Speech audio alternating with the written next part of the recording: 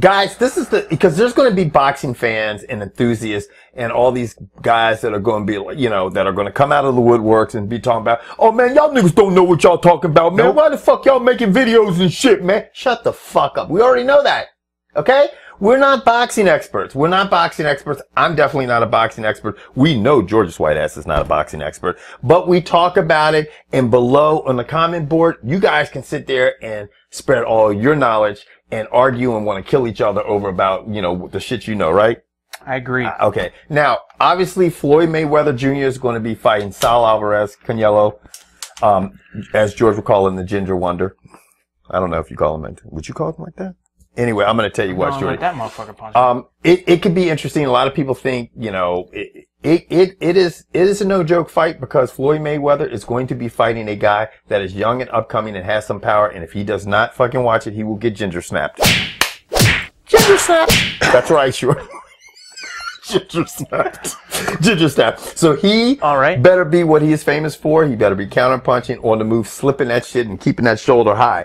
Otherwise, we can see what we saw at UFC 162. You never know. It's always a puncher's chance in fighting.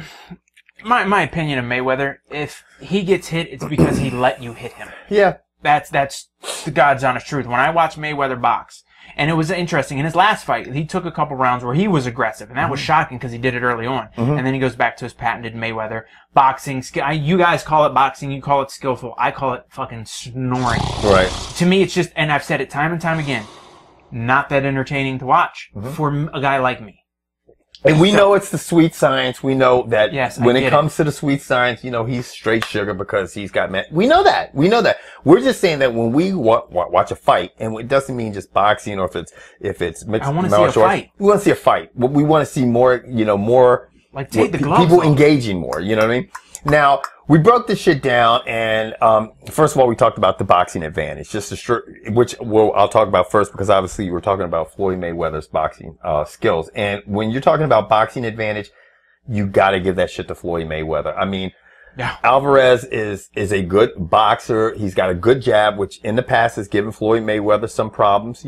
Somebody who has a really decent jab, but if you're looking at overall boxing and Floyd Mayweather's ability to be a great counterpuncher, the advantage is going there.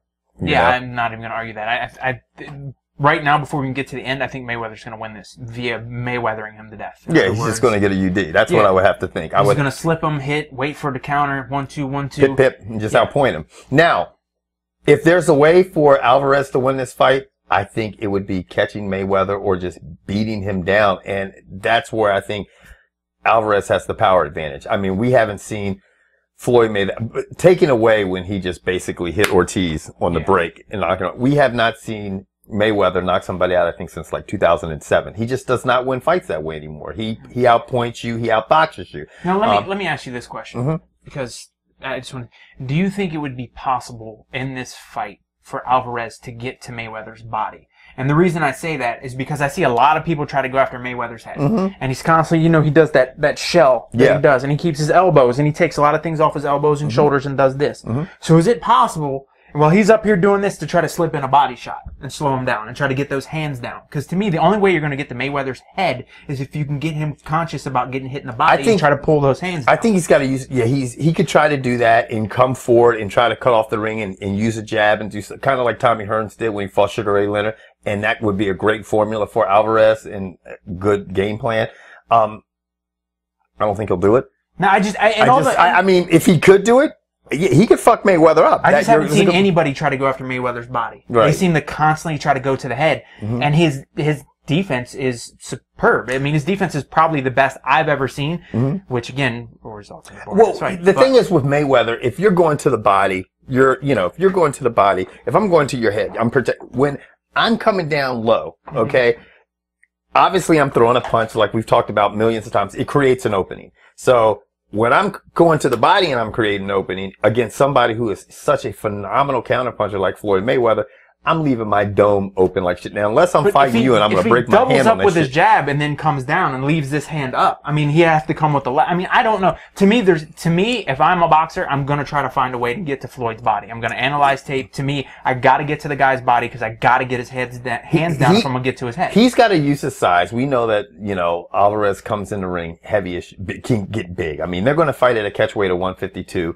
I don't think Floyd Mayweather's ever fought at this weight. I think the last time that Alvarez was down to this weight was like 2011. So what was it, 13? 13, 14 years old. But I mean, he's just a big boy. He comes in the ring heavy as shit. If he can bull Mayweather and push up, and use his weight and cut off the ring, he could do it. But the problem is if it was anybody else, I say, yeah, he'd have more of a chance to do it. And that doesn't mean that he can't, but doing it against someone like Mayweather, it's just so hard, Right, I understand. But I'm just trying to figure out how do you beat Mayweather. There's got to be a way to beat him. Yeah. And see, that's the thing. When you start looking at fighters and you're like, how do you beat him? That's a sign of it. That's a good motherfucking fighter. I agree. And that's why we give the defense advantage to Floyd Mayweather, because we all know how good of a counterpuncher he is. We know how he slips punches, how he moves, he keeps moving. I mean, he waits for you. He doesn't, he's a very accurate fighter, a very accurate boxer. Huh? He's an accurate. He is very accurate. And he waits for you to create openings. He takes advantage of them, hits you. He doesn't hit you.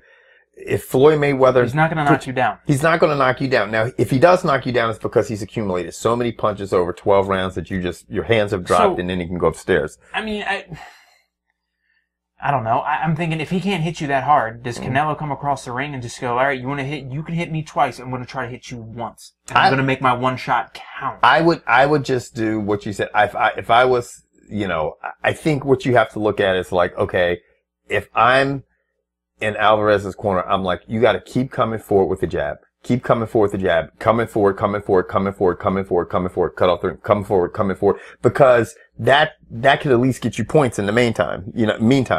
And then try to go to the body and then maybe go upstairs. I mean, that's the thing. But you're across the ring from a man who has his dad and his uncle who are both fighters and are great corner men. They've been down this avenue a million times, big pay-per-views. They're used to this audience. They're used to the hype. They're used to the fucking, 24/7. They're used to all of it. And they're used to saying, okay, this is who you're going up against, Floyd. So it is very hard, in my opinion, for them to come up, Alvarez's, Team Alvarez to come up with a better game plan than Team Mayweather. It's just going to be tough, and then you've got someone like Floyd Mayweather Jr. who's super savvy in the ring. I mean, he's got great, ringmanship. So anyway, I would love to see an upset. I would too. I mean, we just watched one in MMA, which I don't think anyone saw. Coming. It's good. I just want it's good. But it's like we saw with, Pacquiao. I mean, I don't know if he was upset with Pacquiao because, Whichman Marquez had his number. He's got another fight coming up, doesn't he? He's got another fight. He's going to fight over in the Philippines. He's fighting close to home. Mm-hmm. And so I just want to see good, interesting fights, and maybe I don't want to see Mayweather because I'd love to see Mayweather and Pacquiao fight. I just always thought that would be a good fight. But, I don't think that fight's ever going to happen. I don't think it's going to materialize anyway. Anyway, guys, all you boxing freaks, enthusiasts, down below, leave your comments. Let us know what George and I don't know what the fuck we're talking about because I'm sure we'll get some of that shit. Deuces.